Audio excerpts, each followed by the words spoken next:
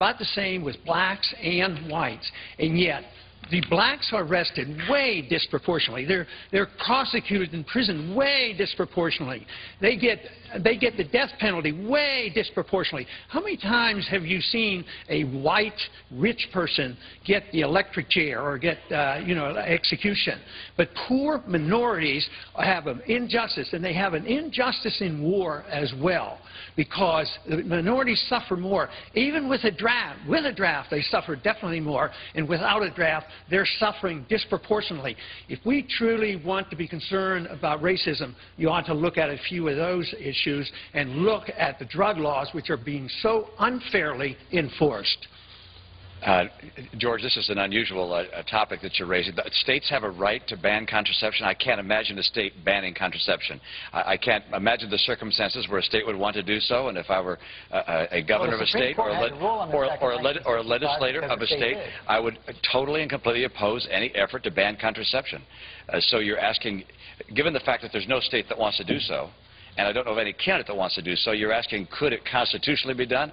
We can ask our constitutionalist here. I'm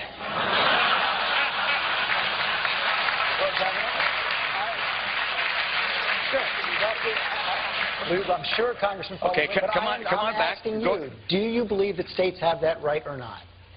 George, I don't know whether the state has a right to ban contraception. No state wants to. I didn't know whether I got time when it was favorable or not. But thank you. No, I think the Fourth Amendment is very clear. It is explicit in our privacy. You can't go into anybody's house and look at what they have or their papers or any private things without a search warrant. This is why the Patriot Act is wrong, because you have a right of privacy by the Fourth Amendment. As far as selling contraceptives, the Interstate Commerce Clause protects this, because the Interstate Commerce Clause was originally written not to impede trade between the states, but it was written to facilitate trade between the states. So if it's not illegal to import birth control pills from one state to the next, it would be legal to sell birth control pills in that state. Senator Santorum? What's the question?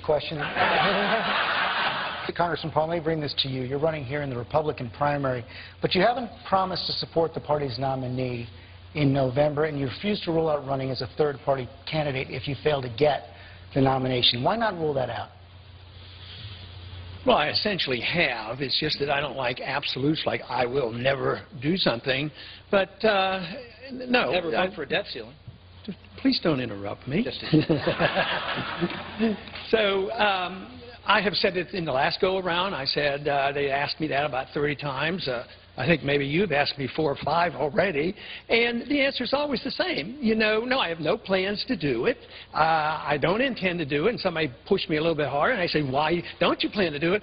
I says, I don't want to. So I have no intention, but I don't know why a person can't reserve a judgment and see how things turn out. In many ways, I see the other candidates as very honorable people, but I sometimes disagree with their approach to government, and I'd like to see some changes.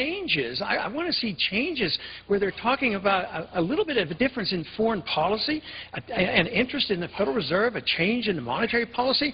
We haven't heard one minute of talk about cutting any spending. Just talked previously about cutting the military spending. That's cutting proposed increases.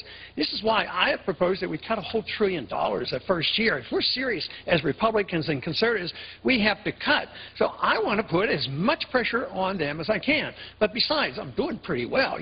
Third wasn't too bad. I wasn't too far behind it. Doing pretty well. Catching up on Mitt every single day.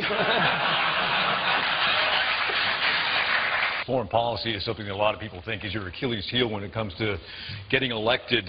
You've said that you wouldn't have authorized the raid to get Osama bin Laden. You think that a nuclear Iran is really none of our business. How do you reconcile that when part of your job as president would be to I think that's a misquote. I don't want Iran to get a nuclear weapon. I voted to go after bin Laden, so that, takes care of that. But, this business about when to go in, I don't think it's that complicated. I think we've made it much more complicated than it should be. Yes, the president is the commander-in-chief, but he's not the king. And that's why we fought a revolution, not to have a king and decide when we go to war.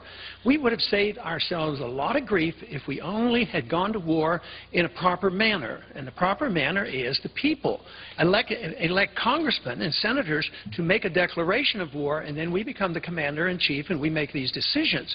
But we went into Afghanistan, we went into Iraq, and now we're in Pakistan. We're involved in so many countries. Now they want to move on to Syria, and they can't. There's some in Washington now can't wait till they start bombing Iran.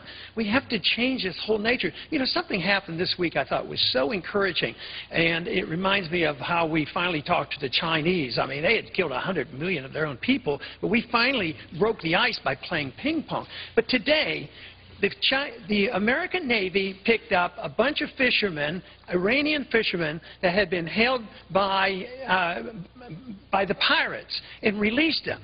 And they were so welcome. It was just a wonderful thing to happen. This is the kind of stuff we should deal with, not putting on sanctions. Sanctions themselves always leads up to war, and that's what we're doing. Eastern Europe is going to be destabilized if they don't have this oil, and this just pushes Iran right into the hands of the Chinese. So our policy may be well-intended, but it has a lot of downside, a lot of unintended consequences, and, unfortunately, blowback. And Congressman Paul, we hear over and over again people are hoping for a great vision for America once again, America on the move once again. Give us the great vision that is realistic, given the financial situation, a realistic, great vision for America. Well, it's to restore America to our freedoms, restore America to our principles, and that is individual liberty and our Constitution and sound money.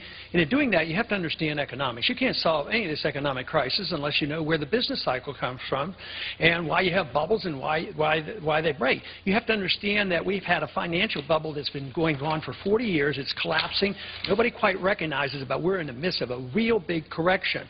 And the only way you can get back to growth is you have to liquidate the debt. But instead of liquidating debt, what we've done is the people who build up the debt on Wall Street and the banks, we've had the American taxpayer bail them out. We bought it through the Federal Reserve and through the Treasury, dumped it on the American people. The middle class is now shrinking, and we don't have jobs. But if you're an individual or a businessman, if you're consuming everything you're earning just to finance your debt, you can't have growth.